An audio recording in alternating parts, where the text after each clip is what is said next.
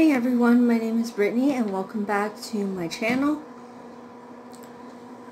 Here on this channel I do videos about books and autism, so if that sounds like something that you might be interested in, I am autistic and I love to read, so if that sounds like, if you'd like to join the discussion here, feel free to hit that subscribe button. It's completely free and it only takes a moment, and it really helps me out. I'm very grateful to all of my subscribers and everyone who comments on my videos. I absolutely love reading your guys' comments. It really makes my day. So that being said, I haven't done an autism related video in a while, so I just felt inspired. Christmas is coming and I thought I would do one today. So my usual disclaimer, I'm not trying to offend anyone or start any kind of arguments, so please in the comments just be respectful of each other and of me, and we can have a good discussion. I can only speak from my personal experience as an autistic person, so when I talk about you know, being an autistic person, or you know, having autism, well, sorry, not really having autism, just being autistic, I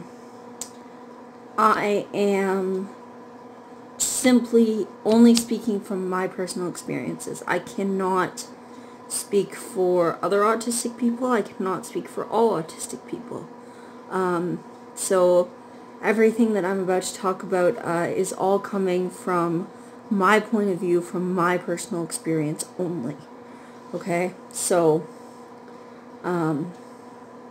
yeah. So, again, I might have a slip of the tongue. That happens, but I am definitely not trying to speak for all autistic people. This is all just coming from my own experiences and my point of view in my life and my opinions, okay? So, that being said, I have a very special video planned for you guys today. So this year I'm going to try to do one video, well, I'm going to try to do 2 videos a week in the month of December. That's my goal.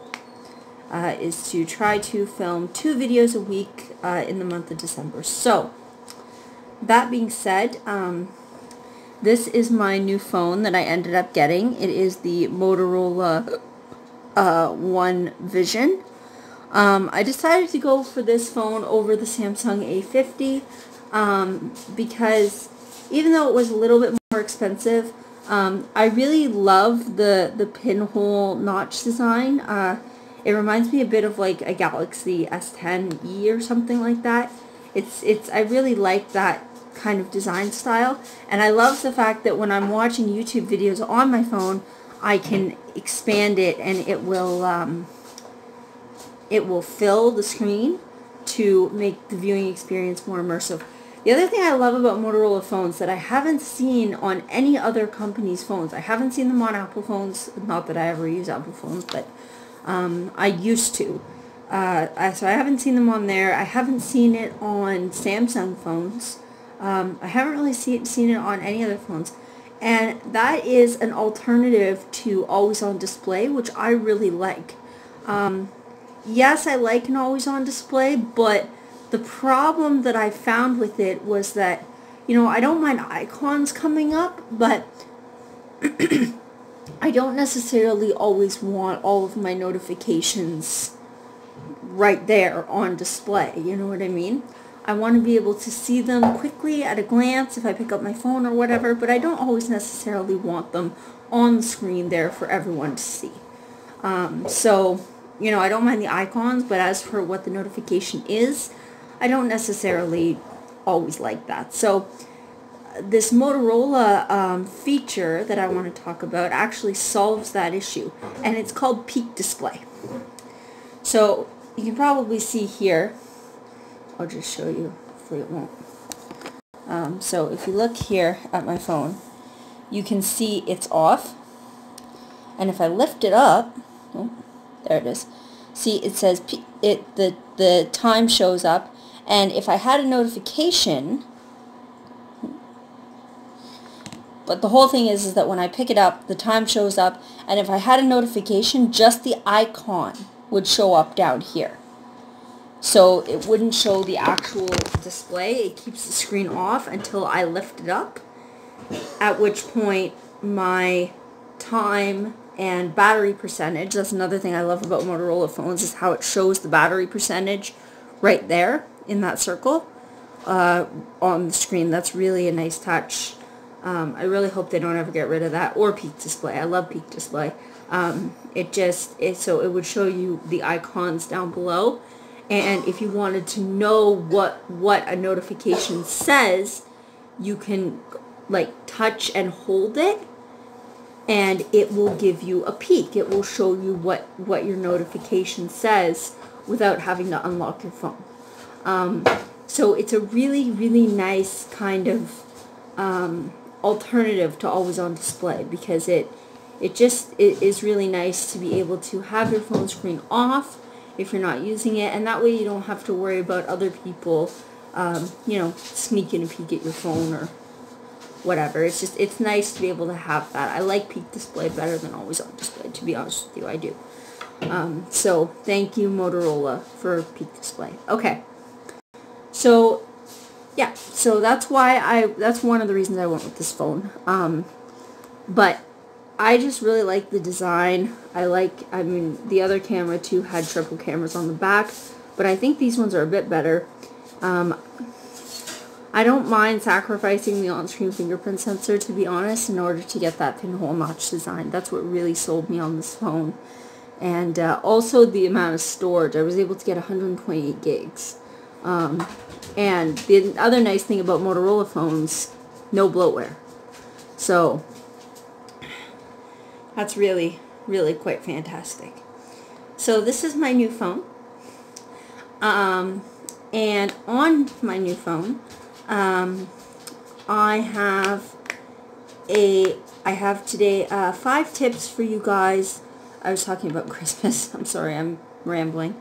But I was talking about Christmas and how I want to do 2 videos a week during the month of December.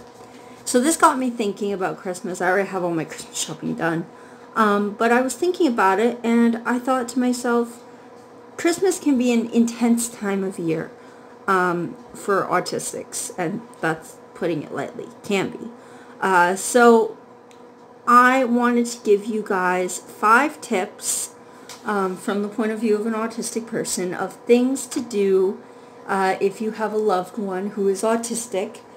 Things that might be helpful to you, or they may not. But I just wanted to give you these tips, and hopefully, maybe some of you will find these helpful. So, without further ado, let's just get into it. Okay, so the first tip is to plan ahead with your loved one. So, autistics, just like anyone else, like to have some agency over our own lives and over what we would like to do. So, if you're planning a traveling itinerary, or even if you're not, plan ahead of time for what is going to be happening. Sit down with your loved one and explain to them, however that may work for you, whatever form that might take for you, whether that's a social story or whether that's just talking with them, or whether that's, showing a video. Regardless, help your loved one to prepare for what to expect and offer them some choices with regards to the plans. Like with me, my husband and I have actually taken over the planning of Christmas this year. Now, obviously, for a lot of people, that may not be something that's possible. But even something as simple as, which corner of the living room do you think the Christmas tree should be in? This corner or that corner? That kind of thing. Would you like to open your presents? Would you like to open your stocking Christmas morning before dinner, or would you like to wait and open it with your presents after supper?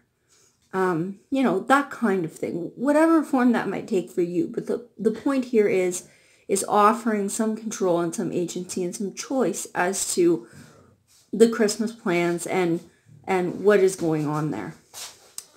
Okay, tip number 2 is preferred items. So especially if you're traveling, making sure that your loved one has preferred items. So their phone, their tablet, their noise-canceling headphones, things that you know that make it easy, that they enjoy and that make it easier for them to cope. Make sure that you have some of these items with you, especially if you're traveling. But even if you're at home, if there's a lot of people around, maybe just allowing them to sit and play a game on their iPad, with their headphones on for, 10 minutes while people are visiting, and then having them take it off and come and socialize for a bit, and then they can go back to it, kind of thing. That kind of thing can really make a huge difference in terms of sensory input and overwhelm, and just making things easier to cope with in the holiday season. Okay, number 3 is scheduled downtime. So, I don't know if you guys have ever heard of the spoon theory, but autistics generally have a kind of limited amount of sort of sensory energy, like how much they can handle in terms of socialization, in terms of sensory input, in terms of all these kinds of things, processing everything. So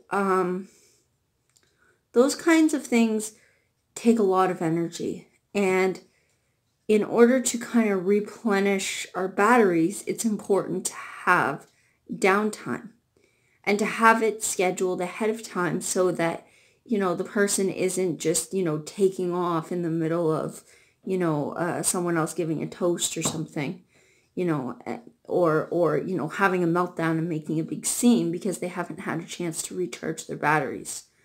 Not that, having a meltdown's a bad thing, but it's not enjoyable for the autistic person. I can tell you that much right now. And it's something that will happen if we don't have a chance to recharge our batteries. So scheduling downtime, scheduling time for everyone, I think, just to sit and relax and enjoy the gifts they've been given and just sort of recharge is important. It's important to take small breaks, I think, throughout kind of the holiday season and all of the chaos that often accompanies that. Luckily for my husband and I, we're scheduling quite a quiet Christmas here. It's just going to be immediate family and, a small dinner, small Christmas dinner and opening of presents. But it's not going to be anything too intense or crazy or spectacular. It's just going to be a nice, quiet family Christmas. So, okay. Number 4. Spend time with the dog. So, one of the things that animals, many autistic people really love animals. And whether you have a pet or a service dog or an emotional support animal or a, whatever it might be, or even just taking some time during the holidays to go to an animal shelter or a petting zoo and just, spending some time with some animals, it really can help with de-stressing quite a lot.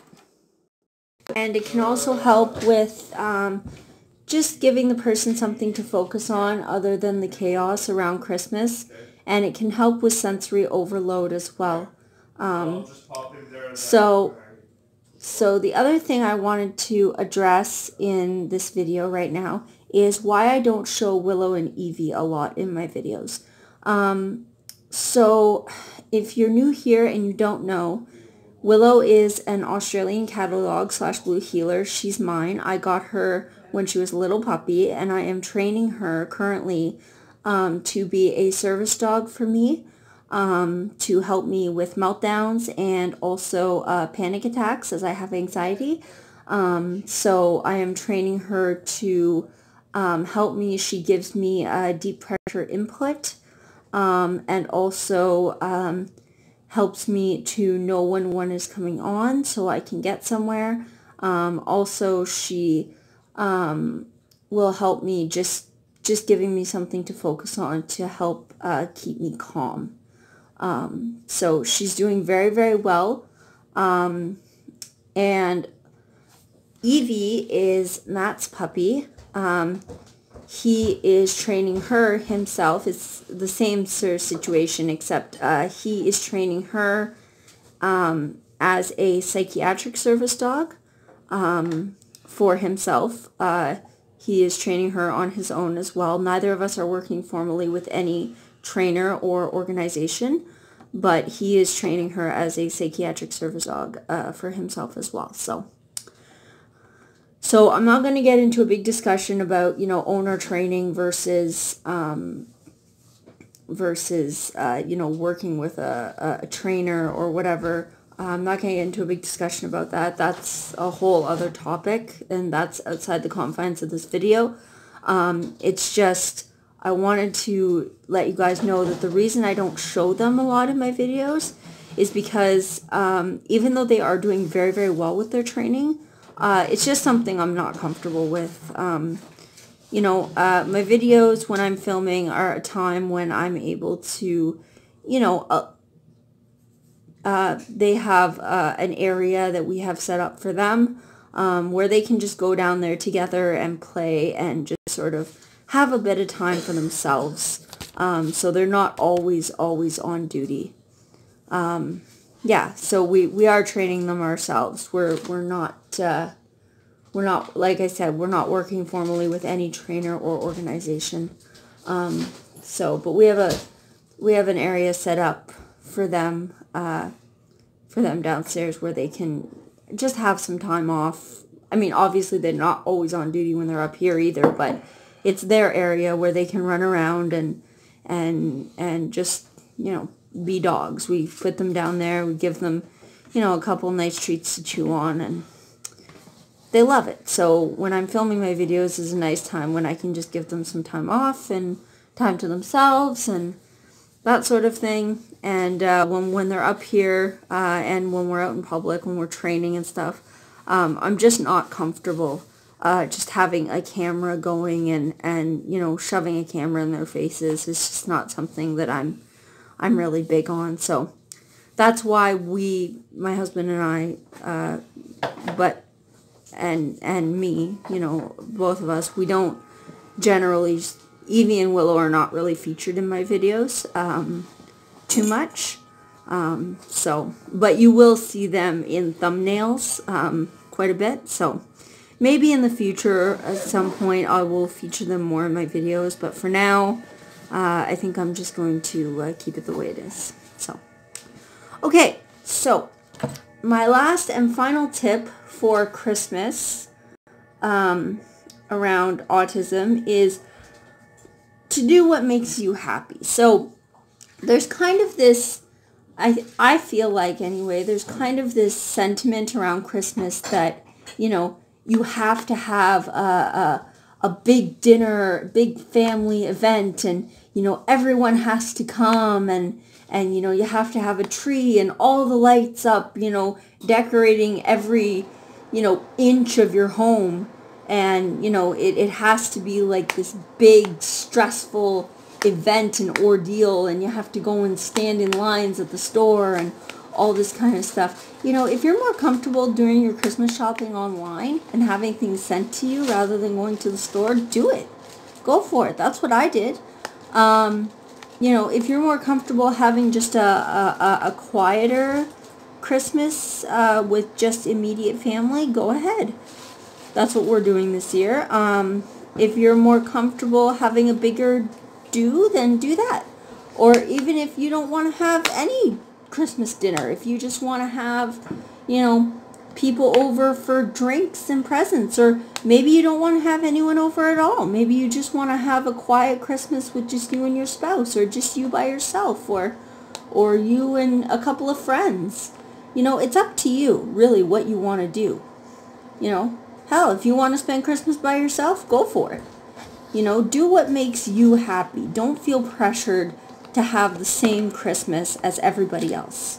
Especially if you are autistic and, you know, having to conform to these, you know, kind of social norms around Christmas is very stressful for you. Don't feel the pressure to do that. Do what makes you happy. And I think that's a tip for everyone, autistic or not. And if you have a loved one who's autistic, allow them to do what makes them happy, what you know makes them happy. Okay? Alright, so that's it for that. I hope you guys enjoyed this video. If you did, give it a thumbs up, and make sure to subscribe to my channel and hit that bell notification so you'll get a notification every time I upload a new video. And I will see you all next time. Alright guys, have a great day. Bye!